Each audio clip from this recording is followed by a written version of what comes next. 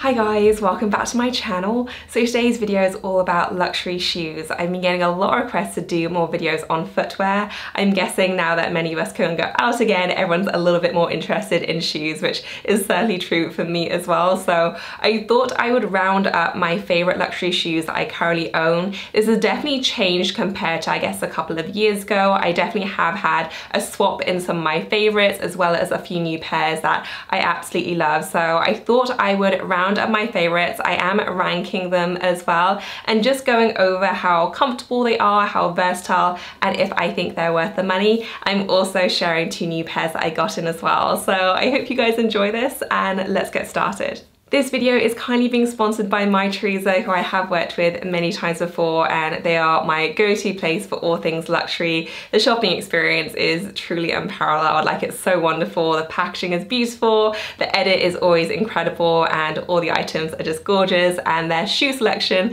is incredible, and every single one of these shoes is available from MyTheresa. So I will go ahead and link everything in the description section if you did want to check anything out. I did also want to let you guys know they are currently going live with a flash sale. So this is available for 3 more days, and this is a discount off on top of their already discounted sale merchandise. And there are some amazing deals to be had. So their sale items are already discounted pretty generously as well, but you can get up to 40% off extra on top of those sale prices. So many amazing items. I do have a whole blog post with all of my picks. This one is available in the US, Canada, Asia, and I think a few other locations. So I will pop the full list down below. I will link that blog post, but definitely worth a look. There are some great deals to be had. So first up are a pair of mid-heel pumps, and these are from Roger Vivier. If any of you watch my haul videos, you may remember when I showed these, I was initially dithering between these and the patent leather cream ones. I ended up going for these, and I'm so happy that I did. I love the color, and I feel like the color on the website doesn't really show them accurately. When I first saw them online, I thought they were kind of proper olive green, but actually in reality, they're like, it's like a taupe, but like a grey taupe, if that makes any sense. Like a really, really nice neutral color. They go with absolutely everything, and they are so comfy and just the perfect heel height. They definitely give you a little bit of a height boost, but not so much that you're not gonna be able to walk in them. And these are just so useful. They do make a little bit of a statement as well. They do have that kind of classic signature buckle. I love these, and I do feel like they make any outfit just look very, very smart. You know, really easy to pair because of the color, but they make everything look just a bit more pulled together and a bit fancier because you do have that slightly more elevated element with the buckle. So I love these. The suede is so comfy as well, and that's always like my top tip. If you struggle with heels and you struggle to find some that are really comfortable for you, always go for suede. You can always protect them with a spray if you're worried about them getting dirty, but suede is always going to be so much more comfortable than patent leather and really make it a lot more malleable to your foot. Next up are my Golden Goose sneakers, and I have been loving these so much, and I absolutely know that these are a love it or hate it thing. It took me a long time to come around to the kind of dirtier element of them. I did get the intentionally distressed version. You can also get plain ones though if you don't like that kind of look, but I just got totally worn down by Instagram and Pinterest, and I saw these styled in so many cute ways, and now I have them, I kind of get the hype. Like, I love the design, I love the kind of pop of black. You can get these in literally every combination though, and they are not only very, very comfortable, but just a really nice kind of elevated style if you wanted a sneaker, but you wanted something that was just a bit more exciting than, you know, your general Nikes or anything like that. And yeah, I've really been enjoying them. I found I have been reaching for them a lot, and it's nice that they are kind of inherently weatherproof because, you know, in our part of the world now, and I feel like I probably mentioned this before, but we get like weather with a capital W. Like, in any given day, it will rain, thunderstorm, and then be brilliant sunshine in the space of like 2 hours. Like, it is crazy weather here. So I love the fact that I just don't have to worry so much about these, you know. They are already, you know, distressed. They already have that dirty element. I wouldn't be able to tell you if they have a lot more dirt on them because that's just the kind of look of them. and I think they're kind of fantastic. So definitely not for everyone. I've really been enjoying mine. I do find them very comfy. There is a decent amount of padding. Definitely next on my wish list are the Pure Stars, which are the pure white ones. The ones with the leopard print on the back I love, so those are next on my list, but I've really been enjoying these. And if you are a sneaker girl, I do think these are worth it. I've just been loving mine. Next up are my Valentino sandals, and I've had these now for, gosh, maybe 3 or 4 years. I feel like it's been a while, and these are just fantastic. And I've got to say, I don't wear my entire Rockstud line very much anymore. I still have the really high heels and the kitten heels. Kitten heels I still think are amazing. They are so comfortable, but just not a style I reach for these days that much. These ones though, I think are great, and I think it's really kind of difficult to find a nice heeled sandal which is still like comfortable enough for kind of walking and everyday wear.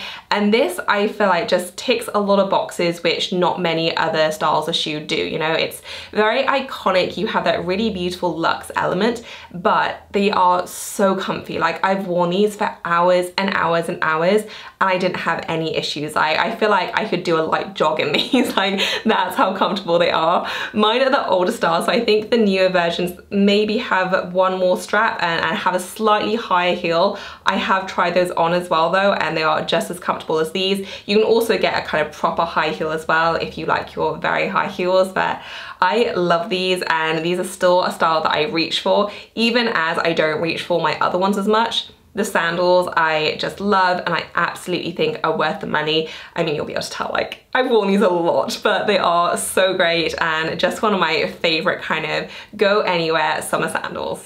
Next up are my Jimmy Choo Bing heels, and I really debated where to rank these because I would consider them one of my favorite shoes. Like, I love them, and I always think it's so important whenever buying any luxury item, whether that's a bag or a belt or shoes, like whatever it is, it's important to get those kind of like butterflies because these are like so expensive that you really want to just get excited at the mere thought of the pieces, even when you've had them for a while. And these shoes just do that for me. Like, I love the look of them. But I also wanted to take into account cost per wear as well, and these don't do as well on that front. But if you watch all my videos, you'll know, I think it was a couple of videos ago, I did like a styling video and I challenged myself to style these up in a whole bunch of different ways, and I feel like I have so many more outfit options now. So I have even more renewed enthusiasm. Not that it ever really dimmed for this style of shoe because, as I mentioned, I just love these to bits. I also love all the new variations, like the new plexi version is gorgeous. I think it is so stunning. But overall, I just think this shoe is beautiful. They are fairly comfy as well. I would say I would probably give these like a 7 out of 10 in terms of high heels. Obviously, that's not the same scale as sneakers because always a sneaker is going to be more comfortable than a high heel, but I would definitely say that these are more on the comfortable side. It also helps that there's never going to be any pinching or anything like that on the back, and because of the extra strap, they do hold your foot in place, which is often where I do feel like a lot of the discomfort comes from if your foot feels really unstable,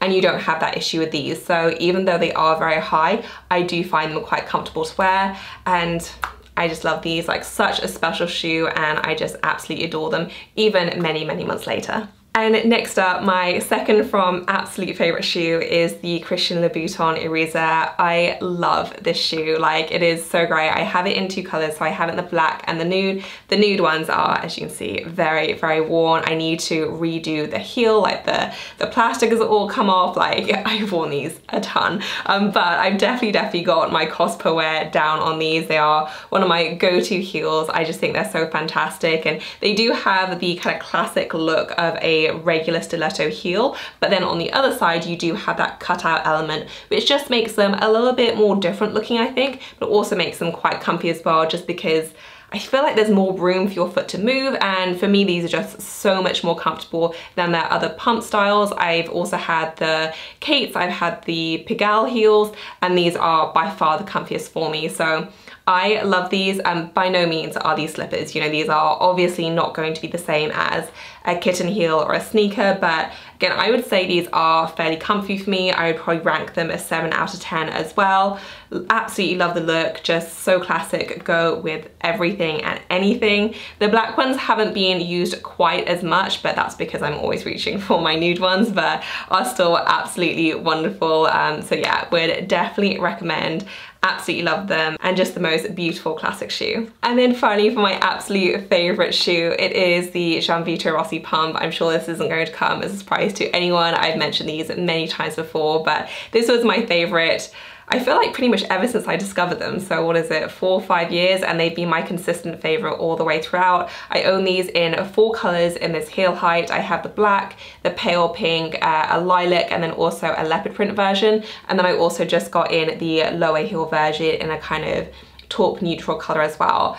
I love these. The heel height is very, very high at 105 mil, but even though they are very tall and high, again, because of the suede, they are extremely comfortable. I have worn these to weddings, I've worn them on date nights.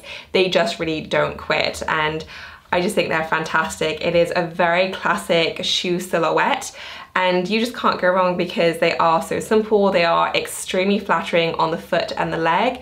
And I would say that I have tried this kind of shoe style from all of the major luxury brands, from Jimmy Choo to Manolo Blahnik. These are by far my most comfortable. I don't find the Jimmy Choo versions particularly comfy. I don't find the Manolo Blahnik versions particularly comfy. I still have them on my shelf and I pretty much never reach for them because these are just so head and shoulders above the rest.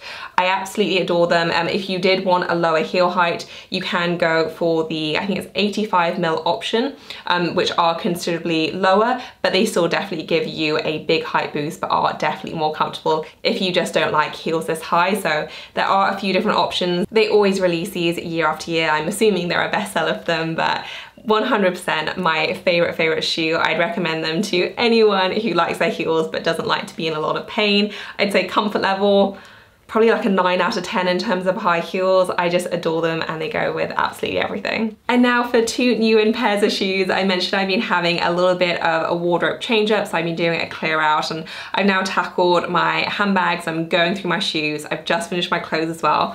Bit of a long process, but I really wanted to kind of narrow in on pieces which, 1, I'm gonna get a lot of use out of, and also 2, that just bring me a lot of joy. You know, I mentioned with my Jimmy Choo Bing heels that even though I'm still working on getting the cost per wear down, the amount of joy they bring me just to look at is really something that I want to kind of replicate throughout all of my wardrobe if I can. So hopefully I've done that with these 2 new shoe purchases. One is probably a little bit more practical than the other, but first up, Vita Rossi, one of my go-tos obviously.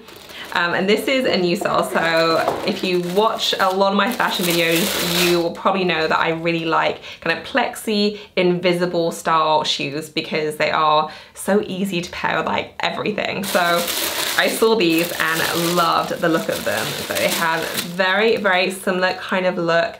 Definitely that kind of invisible element. I'm hoping these are gonna be really comfy as well because they do have that kind of malleable plastic element to them. They do have a crisscross strap as well, so very secure on the foot. The heel height is definitely quite high, but again, I've had fairly good luck with Vita Rossi, so I'm hoping that's going to continue with these.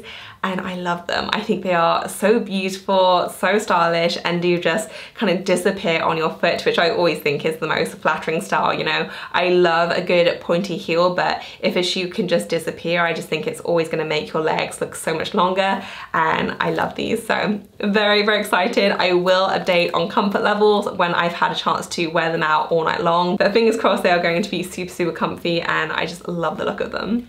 And then finally, for my last pair of shoes, these are from Christian Louboutin, and this was definitely a splurge. This is the most money I've ever spent on a pair of shoes ever, and I debated on them for so long, but the sheer beauty of them just won me over, and it's definitely one of those gives me butterfly purchases, like so crazy beautiful. And I would say that even though I love Vita Rossi for just their comfort and their elegance, Christian Louboutin do the most incredible statement making shoes. Like, they are stunning. So I have here some extra heel tips. I have 2 dust bags. And then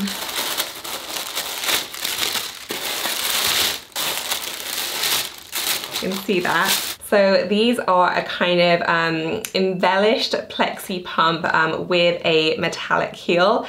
And oh my goodness, as soon as I saw these online, I gasped. And again, I said to myself, like, I wouldn't be able to keep them unless I truly loved them. and I just think they are so beautiful, like truly up there with my Jimmy Choo Bing heels are just shoes that are an absolute showstopper. They do have that completely invisible element all the way around. It is a pointed toe, and then you have all of these beautiful jewels all the way through, and they are just a whole bunch of different colors. So you have blues there, you have lilacs, you have pinks and reds and yellows, and it's just stunning. Like, they really sparkle in the light in the most beautiful way. On the back you have this kind of champagne gold metallic effect, and that carries on through to the heel, and then on the sole you do have that classic red sole as well. They aren't the highest of heels, not for Louboutin anyway. These are still plenty high enough for me, but I feel like in Louboutin world they have some crazy high heels. I did have to size up in these from my regular Louboutin size because the next size down was a little bit snug, but these fit great, and I just think they are beautiful. Like, truly just such a stunning shoe, and I'm so incredibly excited about them. So hopefully they will also be practical as well, because again, not super crazy high. Hopefully they'll be comfy because of the plexi element, and I just think they are so breathtaking. So that is it for this video, guys. I hope you enjoyed it. As usual, I will link everything that I featured in the description section below if you did want to check anything out. If you have any questions about any of these items or anything else that I didn't cover, then feel free to leave me a comment below and I will try and get back to you. If you enjoyed the video, please do give us a thumbs up, and as always, thank you so much for watching. I will see you in my next one. Bye, guys.